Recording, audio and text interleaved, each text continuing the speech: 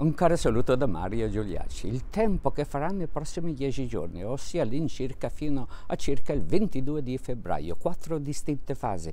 Il primo periodo, 13-14 febbraio, il nucleo di aria polare giunto martedì sulle regioni adriatiche e ormai si sarà propagato a tutta l'Italia, ma porterà freddo intenso soprattutto sulle regioni del medio adriatico al sud, perché qui soffieranno gelidi e intensi venti di bora. Gli effetti, i fenomeni saranno modesti, solo qualche debole nevicata sulla Calabria e sul nord-est della Sicilia fino a quote molto basse. Freddo sempre tra 13 e 14 di notte nel primo mattino anche sul nord Italia per temperature prossime allo zero. Seconda fase 15-16 di febbraio, ritorna l'alta pressione nordafricana sul centro-nord dell'Italia, quindi bello sul centro-nord dell'Italia con temperature in rialzo, mentre sulla regione meridionale arriva un debole altro nucleo di aria fredda dai Balcani con deboli nevicate fino a bassa quota sulla Lucania, sulla Calabria e sul nord-est della Sicilia.